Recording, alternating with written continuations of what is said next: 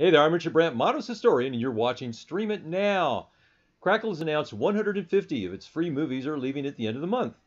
But what does that mean exactly? As my faithful viewers might recall, last month, Crackle said that 356 of its movies, very nearly everything on Crackle except for the Crackle originals, were going to expire this month, yet, come around the 1st, 100 or so of those movies were still there. But more than half of the movies that were supposed to be expiring did.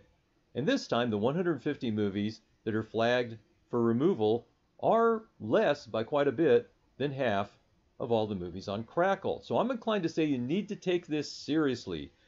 Last month it was kind of a crapshoot as to whether your favorite movie was going away or not. So if you missed Austin Land this month, you might not want to take a chance on missing Pride and Prejudice in Zombies next month.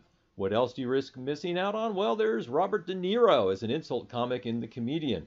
Where else can you see Demi Moore, Rob Lowe, Emily Perkins, and John Belushi in an adaptation of David Mamet's play Sexual Perversity in Chicago, written for the screen by Tim Kazurinsky? Nowhere else but an Edward Zix film of about last night. Also, Cuba Gooding Jr. tells Tom Cruise to show him the money. And then Cuba Gooding Jr. shows Tom what an Oscar looks like in Jerry Maguire. Also, another football-themed movie, Will Smith in the true-life NFL drama Concussion. Rutger Hauer and Tom Sizemore in Beyond Valkyrie, Dawn of the Fourth Reich. Jeff Daniels and Anna Paquin and Carol Ballard's jaw-droppingly beautifully photographed nature film Fly Away Home. Stephen Chow's comic masterpiece Kung Fu Hustle.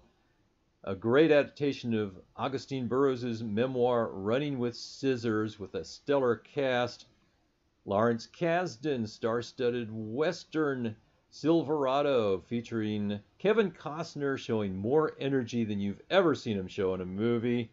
The anime Tokyo Godfathers. Oliver Stone's underappreciated and misunderstood dark comedy U-Turn. Miles Teller and Oscar winner J.K. Simmons and Damien Chazelle's Oscar-winning Whiplash.